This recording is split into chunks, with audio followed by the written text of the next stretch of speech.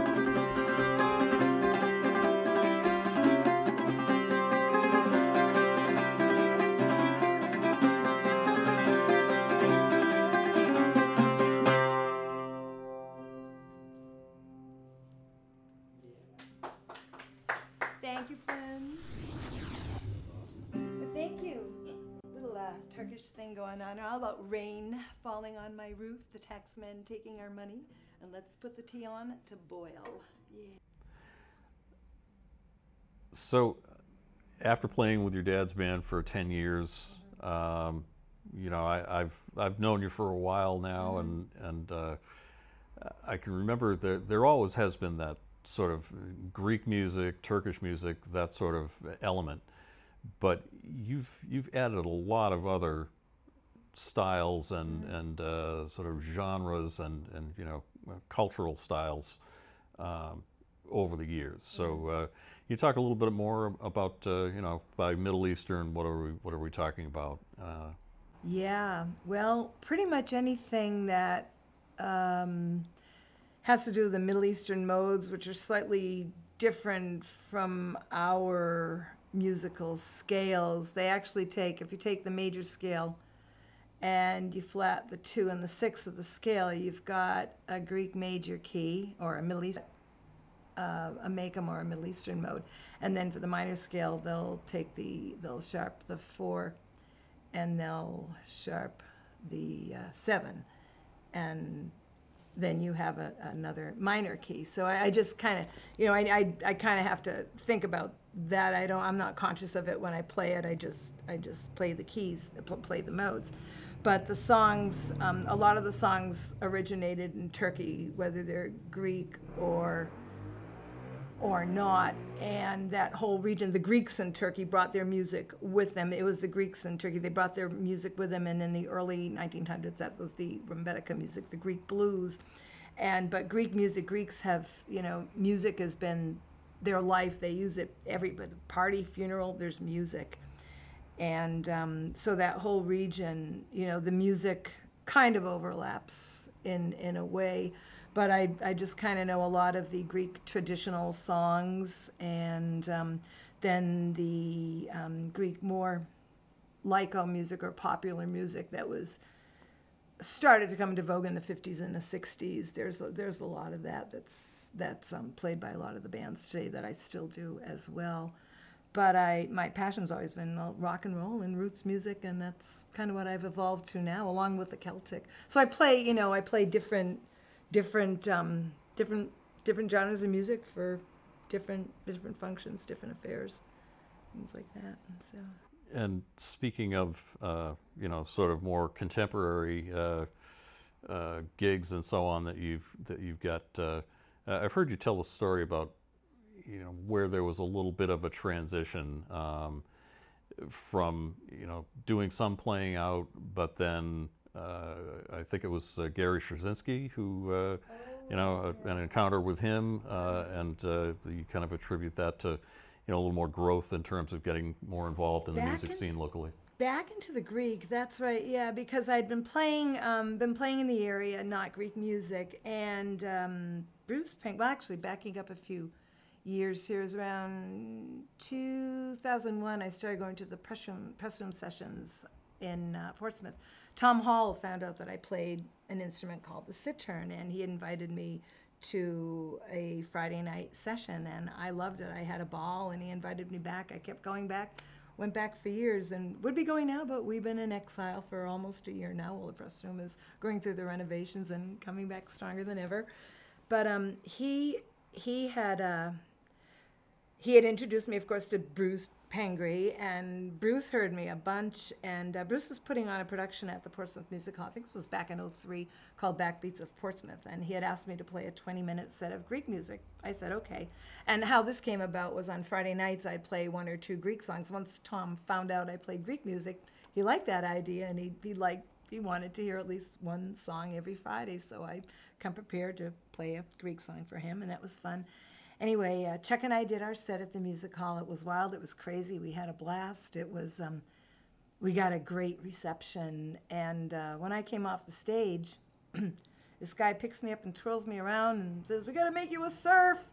And it was scary. I had no clue who this guy was. And meanwhile, Bob Frost, David Bem, they were 2 members out of the 7-member Angel Band who went on just before me that night. They played that concert too. And Gary, by the way, was the first act. He and Bill Zecker were on stage, and when I saw them, I just wanted to turn tail and run out of there. They were so good. But I had a ball. It was fun. And anyway, I got to meet Gary, so he asked me to come on his radio show, and he kept saying that whole night when he met me, you got to make a Greek album. You got to make a Greek album. This was the last thing on my mind. I was playing Celtic music. I loved Irish music. Hadn't played Greek music since a long time ago. So anyway, Chuck and I did learn 4 songs for that night. We had a ball, and I ended up going on the polka party the following week. Gary invited me on the show. And yeah, never having been on a radio before, of course now, but I was a little bit apprehensive, and I walk in, I see there's this band in there. Oh my God, he's got a band in there. Well, that's kind of cool. It takes pressure off me. And I start looking at the members, and I go, oh my God, I know most of these guys from Manchester. And some of them I taught with my mother, and one of them was the twin of a friend of mine. How bizarre. So right away, it was so cool, and I had fun. I played a song, and then Jack Beard had asked my brother and I to make an appearance on a folk show that February. So things kind of took off from there, and then during that year, Chuck and I kind of practiced. I got some songs together, and we got the album going after that, which kind of took a while due to a variety of reasons, but I have to thank Gary for that whole thing. That was funny. Never would have gone back to the Greek music, I think, after that night if it hadn't been for him. But so we did. And how about other musical influences, whether it's local people or national, international acts? Who do you consider your inspirations? Yeah, I guess I got to go back, and of course there's always Buddy Holly, But when I was in high school, I discovered Jefferson Airplane, and I just loved their music. I love the way it sounded. I liked the way it sounded, and then, of course, it was Carlos Santana and the Southern rock band, The Outlaws, and I just love the guitar work, and I love the drive, and I love the power behind their music, what it sounded like, all that strength. And been numerous others over the years also, but I'd have to say for Greek music, obviously my dad, but he was also a fan of Manolis Iotis, a phenomenal Greek bouzouki player, passed away right before 1970. Interesting, he was born March 21st and died March 21st, 50 years later, this particular bouzouki player. But he brought the bouzouki from 6 strings to 8 strings, very innovative, and he wrote a lot of the really coolest pop songs, Greek popular songs, I should say, from the 50s and 60s to this day. But the guy's, he's a killer. He's killer on bouzouki. So between him and my dad, I was hearing those sounds in my head, and I'm not sure, how they evolved over the year, but they come out somehow when you play, And I just love all the Irish music I've been listening to. Gerald Trimble is one of my favorite Cittern players, although he plays some Irish. He plays his own stuff, and he plays probably whatever's in his head too. And then there's the lyra players. Ross Daly, who's from Ireland, came to Crete when he's in his 60s now, came to Crete in his 20s. And he and his wife, Kelly Thoma, they're both phenomenal lyra players. They play what's in their head, and what comes out is amazing. They were at the dance hall over in Kittery a couple of years ago when I got to meet them. And their music, you can't describe it, but it's modal, and it's all their own. And they're not necessarily trying to preserve any particular traditional style. But if you ever get a chance to listen to them, those guys are in my head all the time. Amazing stuff, yeah. Well, on that note, can we get you to do another song? Sure. This next one's a little bit of darkness. Here we go. The Youngbloods, Jesse Colin Young, an anthem to the Vietnam vet.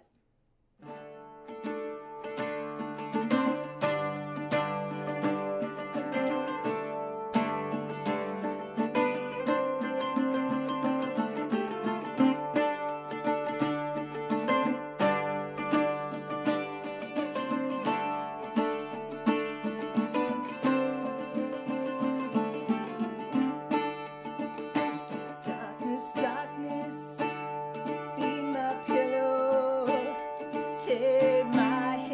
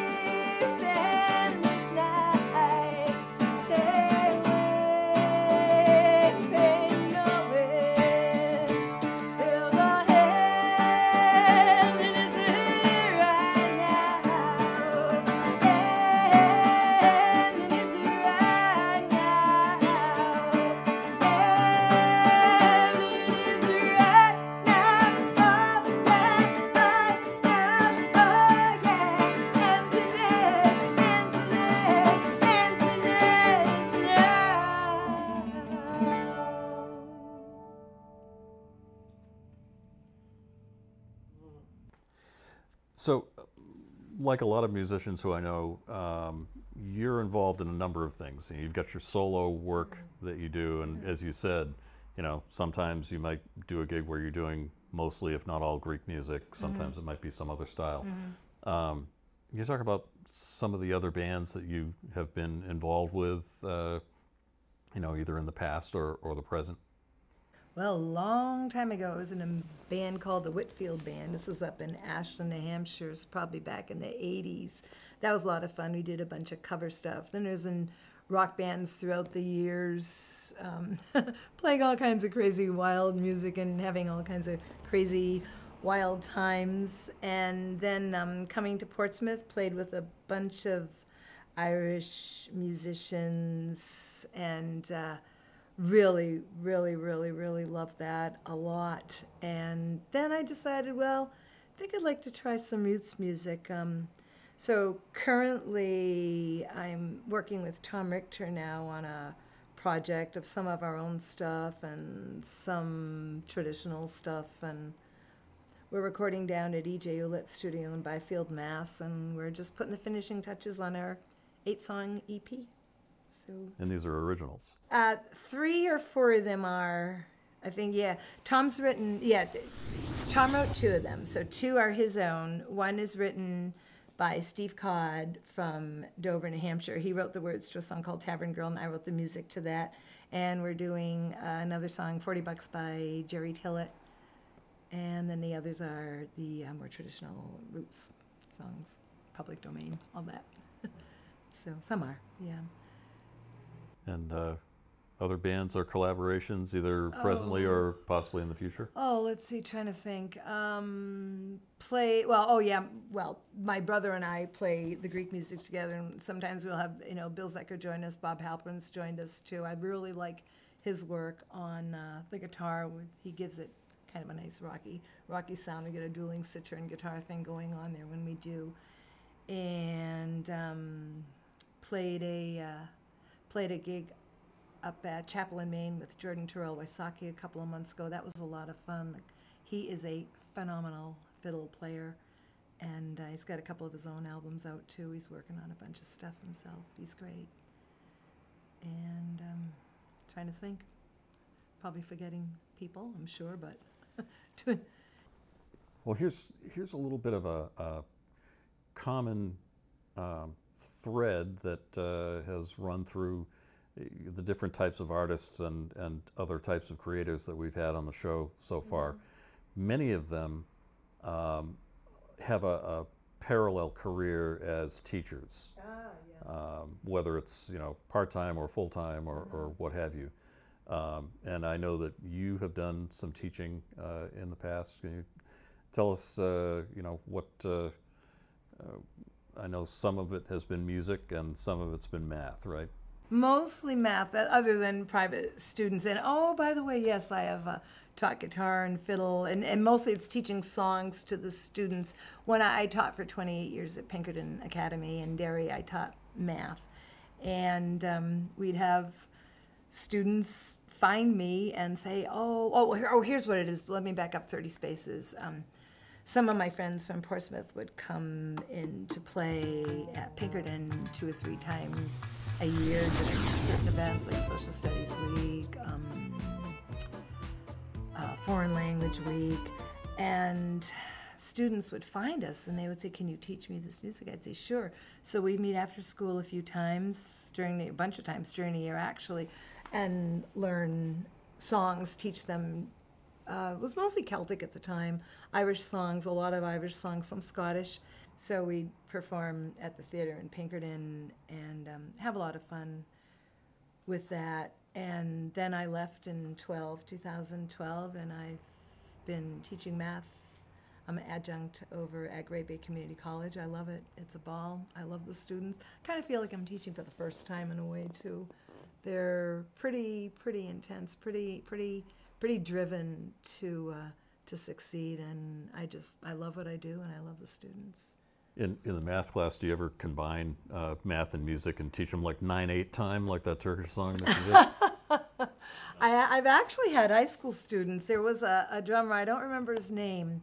He was in my math class, and he assured me he could play in any time signature, and the kid was right. He was an amazing. He brought a couple of djembes with him on one of our shows, and he was right there with me. Didn't matter what I played, 7, 8, 9, 8. He was right there, but not in class now. But I do have students that are musicians, and when I do, I kind of like to focus on phi, the golden ratio, which is another whole thing. It's basically the ratio or design that the ratio in design that is most appealing to the human eye, and it's also found in not only music and art and architecture, but it's all throughout nature, all throughout the human body. I could go on for days about it, but I do like to point those students in that direction. They can see the relationships with phi, the golden ratio, the Fibonacci series, which is all related on the piano and the construction of an instrument even. It's pretty bizarre, but Amazing. yeah. So, you know, the name of this show is The Creators, and while I understand that a lot of the music that you do live and so on is maybe covers of different types, whether it's traditional songs or some of the ones that you have been doing here today. But there is still, stylistically, you know, you sort of have created your own sort of style of doing those songs. What is it that, you know, we always ask our guests, you know, what is it that sort of is the creative driving force for you? What is it that inspires you to keep on practicing a creative art, if you will? You know, it's a good question, and I've always wondered that. Now I think it just boils down to I like the energy. I like the energy that you can create. I like the energy behind the music that, you know, you're playing. It kind of comes from within, I guess. And when you're playing, you're not really, you know, when the music's going and you just keep playing and you're driving, you're not really conscious of what you're doing. You're just kind of riding with it. And I don't know where the sounds come from. They just come. But I'd say it's the energy that I like, and it just, I don't know, it's like kind of if I play a gig, I'll probably be up till 4 a.m. It's just, I'm just going since. But I like the energy, yeah.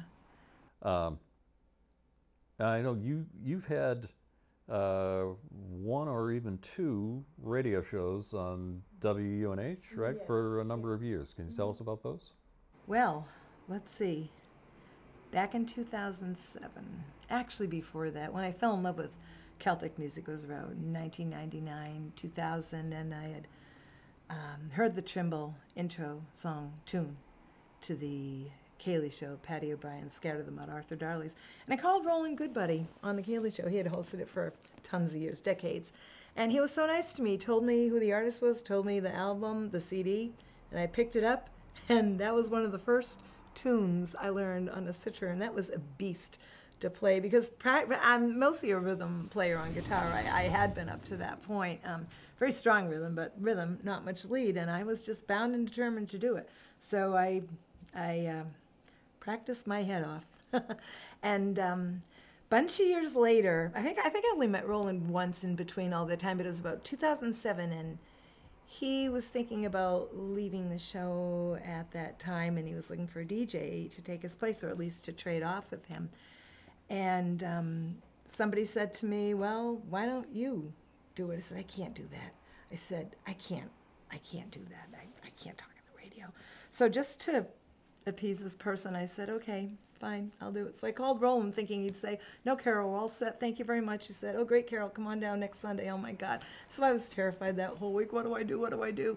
But I'll tell you, when I met, the minute I met him, I re-met him again. Met him, I felt so comfortable, and I decided, yeah, I'll give this a try. And he was the most patient person to train me. And what I like about that is getting my ears all over the music. You just, oh man, what else can we play? This sounds good, this sounds good.